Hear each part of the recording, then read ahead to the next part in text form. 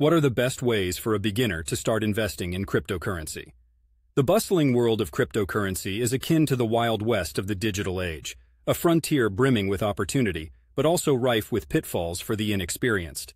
Indeed, as a beginner, it's crucial to holster a six-shooter of smart strategies before wading into the crypto exchange saloons. Do your homework, seriously.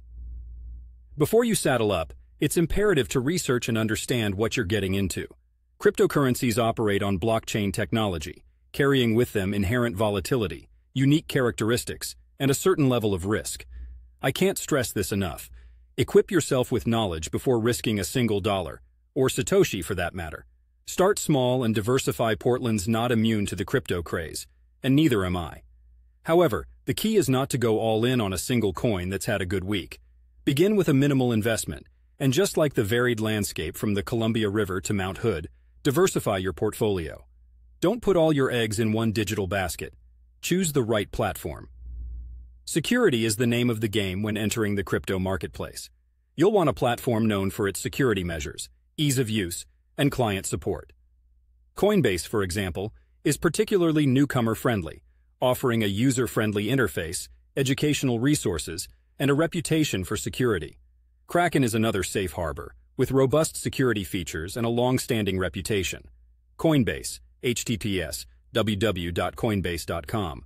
Kraken, https, www.kraken.com. Use secure internet practices. Basic online security goes a long way in protecting your investments. We're talking two-factor authentication, 2FA, using hardware wallets for storing your cryptocurrency, think Ledger or Trezor, and ensuring your computer is free from malware. Always remember, your personal wallet's keys are like gold.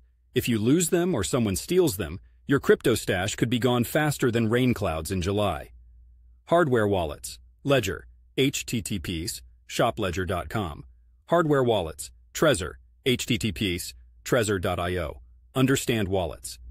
Speaking of which, understanding the difference between a hot wallet, connected to the internet, and a cold wallet, offline storage, is vital.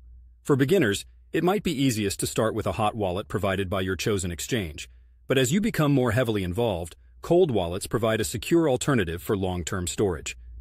Test the waters with a demo account. Some platforms offer demo accounts where you can practice trading without risking real money. They're like the sandlots of crypto, where you can practice your swings without the fear of breaking a window. Stick to reputable sources. Lastly, take advice from reputable sources.